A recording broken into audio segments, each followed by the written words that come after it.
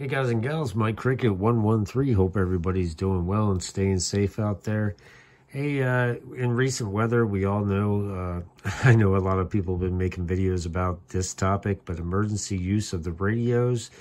As if you haven't lived under a rock, you've known and watched the news or seen videos how ham radio has been a vital role in passing communications, emergency communications, saving lives, especially in the Tennessee, North Carolina area and the mountains and whatnot.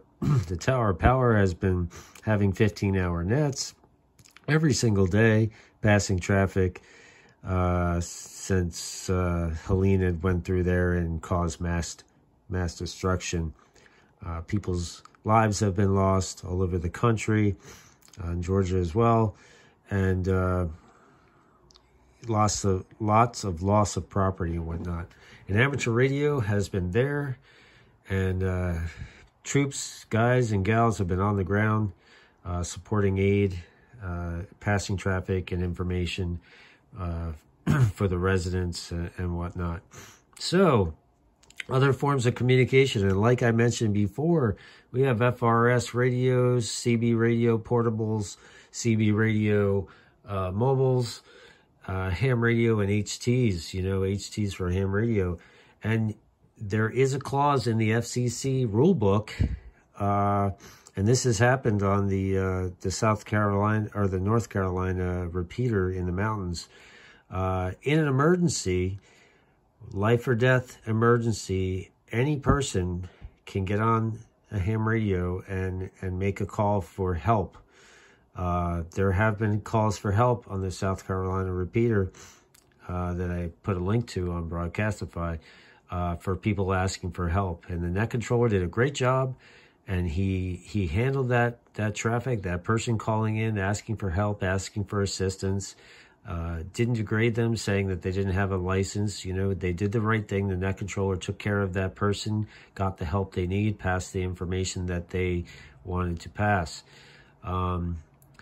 But it was a life and death situation. You have to understand that. This is different from when a lid in your area who thinks he's a ham has a little Baofeng, which are so easy to get. You don't need a license to buy a Baofeng or any ham radio for that matter. Gets on and annoys people on a repeater. That's different. That is not what we're talking about. Anybody can use it. It's a life or death situation. So things to think about. But beyond that, for average citizens, CB radio, FRS radios, GMRS radios, or CB radios, anybody can use them anytime, especially FRS radios. A GMRS license is really easy to get. You get yourself a FRN number on the FCC website, pay $35, they give you a call sign, you're good to go. It's pretty easy, but in an event of emergency like what's going on right now, we have Hurricane Milton heading for Florida. I have family and friends down in Florida, in Central and on the coast, on the Gulf. And, if they need to listen out, power's going to be out, obviously. Storm surge, 10 to 15 feet is going to be going on. That's going to be horrific. Near the coastline, cell phones are going to be out. So what are you going to do if you're stuck there? If you decided to stay, FRS, GMRS, and CB radio is going to be the only way of communication. Ham radio, obviously, but if you don't have access to that, this is what you have. Hopefully you have. Besides just getting out, evacuating. Today, Tuesday, October the 8th, was the first full day for people to evacuate. And I heard that there was lots of traffic. People traveling south, southeast, say south of Miami to get away from it, or traveling north. Thoughts and prayers for everybody in Florida. It should be, unfortunately, we're on the East Coast here. It's going to be hitting, what did they say, 2 o'clock in the morning, and so it's going to be dark. That's got to be really scary. So thoughts and prayers for everybody in Florida. But emergency communications You know, it's something that if you do have a radio, say you're non-licensed, and I know there's lots of you out there that are non-licensed amateur radio operators and have these Baofeng radios because they're cheap, 20 bucks online.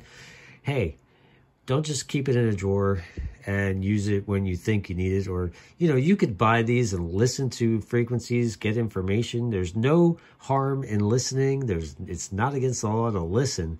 But if you're going to transmit, know how to use your radio and what frequencies you need to get help you need. If you know there's a local repeater and there's traffic on there, meaning people talking on it, and you need to call for help, fine, call for help, but make sure you know what you're doing. Make sure you know what you're doing with your radio, how to use it, how to program it, and all that kind of stuff. Manually, make sure you know how to program it manually and use the computer, whatever. Chirp would be a way to program these radios. I'm not saying that people should all start talking on amateur radio repeaters. I'm not saying that at all. But in an emergency, life or death emergency situation, it's okay to do that. It's totally written into the FCC bylaws or whatever. CB, FRS radios, totally legal to use. No big deal. CB radio. We've been using them for decades. So that's another form of communication to use. It's really, FRS and GMRS is really popular down south and in the Midwest of the country, and pretty much all over for the most part. Not a Rubicon, he's the man. Best GMRS YouTube channel there is on YouTube. So anyway, just food for thought. Everybody stay safe. Please, please, please stay safe. Check in on your loved ones. Be helpful. If you hear somebody calling for help, help them out. Get the help they need. Make a phone call for them. Whatever they need, try to get them the help they need. This is Mike Cricket, 11373. Stay safe.